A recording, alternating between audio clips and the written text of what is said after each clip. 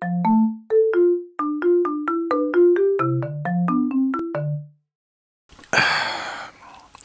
morning, Lido fans, and welcome to a special edition of Brick Hall.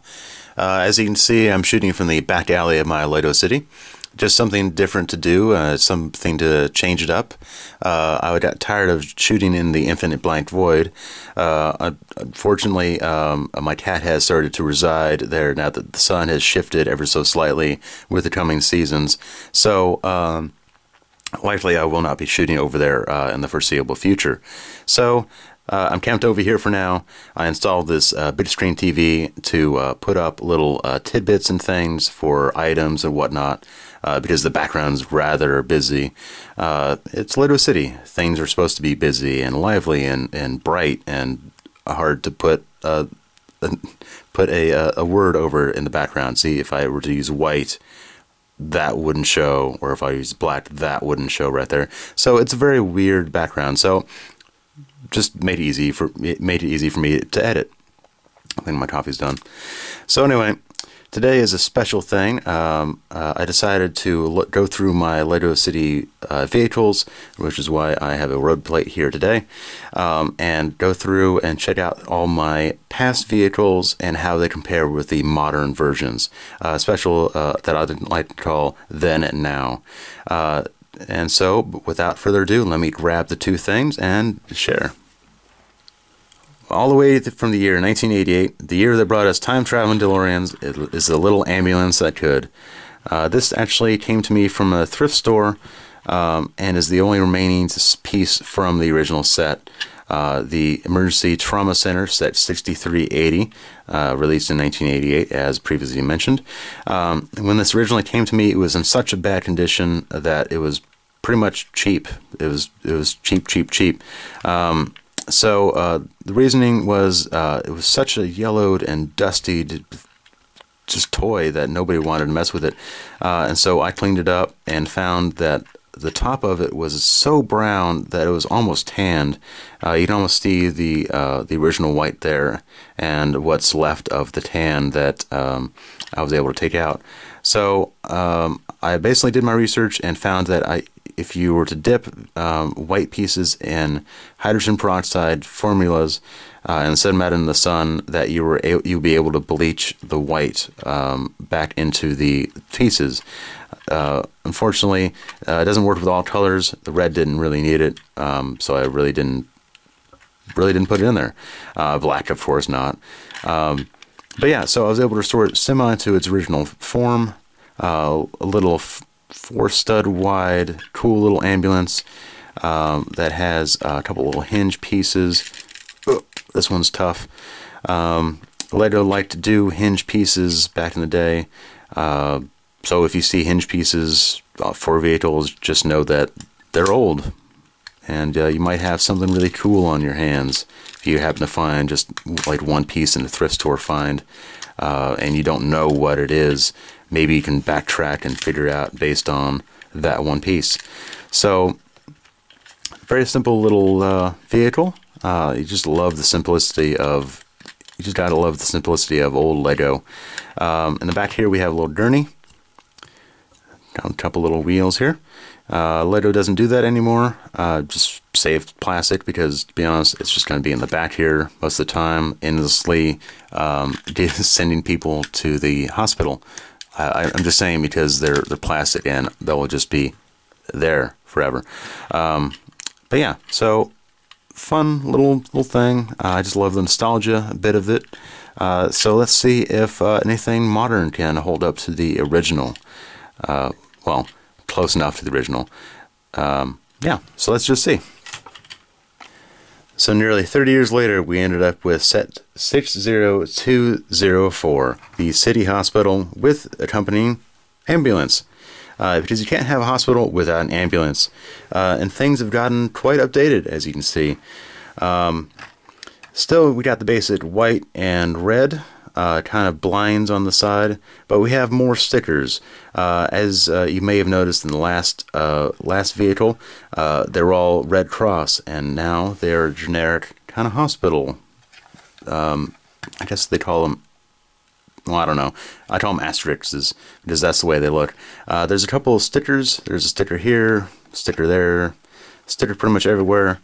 Because modern Lego loves to use stickers. My favorite ones are always the license plates, which are always corresponding to the set. So if you're at a loss for what set it is, always try to find a license plate, guaranteed, or maybe a side panel with the number on the side as well. But the basic functionality of this set is kind of the same as the last one. Just a guy up in the front, going on patrols, helping people out. Just things have gotten a little bit more raised up, a little bit beefier. In the front here we have just a specialized piece to kind of fit over the top. There's another sticker. It kind of fits in nicely, doesn't break off like the hinges like before. Although we still couldn't get past the hinge, but this one's made with a couple of bars and a couple of handles and just some, I don't know, 1x1 things. Anyway, as I mentioned previously, there's no wheels, because it's supposed to be in here in this rather roomy, kind of moody ambulance interior, just kind of raised up there. A lot of bricks in the bottom of this, so you had to build it up, whereas old Lego usually had a uniform body to go throughout. The last one did not, but most of the time they did. But yeah, to demonstrate, there's a snot brick right there, and just the whole front grille is just stuck right on the front, rather conveniently. Yeah, I got it right. But yeah, same functionality, same kind of things going on, which is better. Let me bring out the old one and let's do a side-by-side.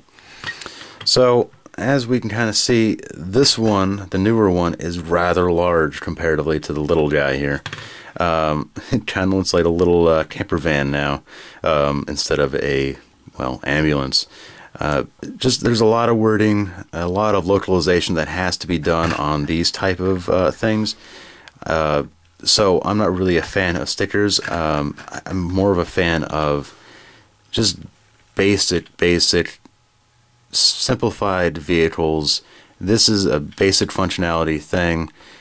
We're not trying to make a whole scenario for you to play with. That's for you to do, and that's what old Lego does. And so I just have to respect this little endless possibilities that could come from this little vehicle. That isn't to say that this has no play value. It certainly has the grab factor that children have with some vehicles. This is rather fragile. So this is a lot sturdier because it uses a lot more bricks. I'm actually squeezing quite hard there. And so really this would survive a kid playing with it.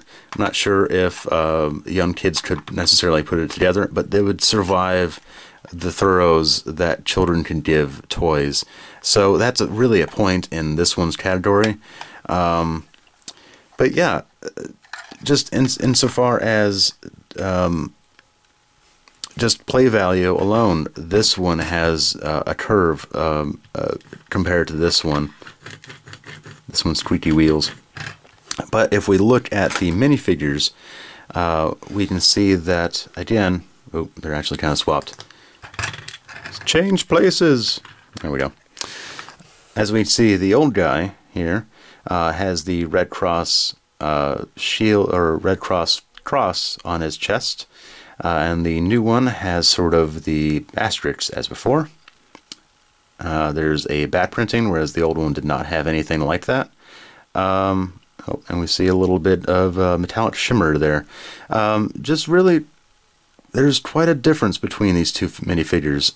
30 years difference. Just really kind of unique how we've gone. Ooh, this guy's arm. Ugh, it was probably stuck to the side for 30 years. There we go, buddy. There we go. Stretch those arms. Get back there. Actually, he might have been driving for 30 years. That's why his arms are stuck. Oh, please, they've been stuck up so long.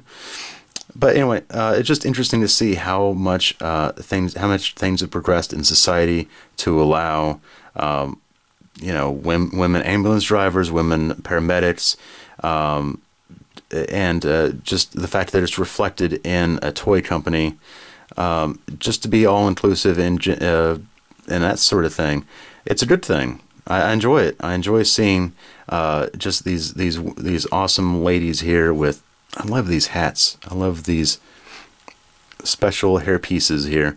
But yeah, I just like that we've gone past the simple classic minifigure smile and gone with more detailed, figures. I can't quite get the face there. There we go.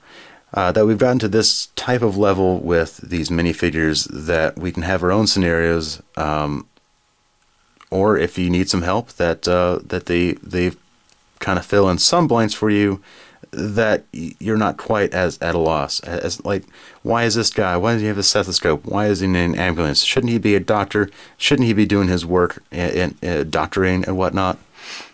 Doctoring and whatnot. I wanted to point out really quick. If you see this guy's legs here, this is another example of extreme sun fading over the years, because he was sitting for so long that the uncovered part bleached, and the part that was covered, or rather faded, and the part that wasn't is almost brand new. So it's a really interesting. Oh, I got a little bit on the side too. Maybe his arms were up in a position. Well, no, only his legs. Only his legs are tanned. All right, but anyway, that is more or less the retrospective. Insofar as the review part, if I were to pick between these two, as much as I like the nostalgia factor of this vehicle, the good old 4x4, ambulance, fit on the streets vehicle, I would have to go for this guy.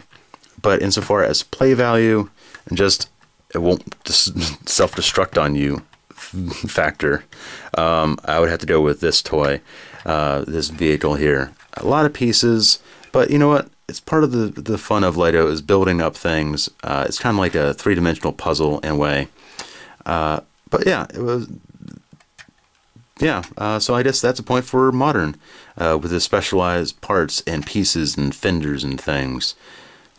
So who knew? I certainly didn't. But yeah, so that's it. If you like my content, I'll be doing a few more of these because I have a couple that fit within this theme. So if you like this sort of thing, please like and subscribe. That is a part of the city that should not have been there. Anyway, like and subscribe, and I'll see you next time. Bye.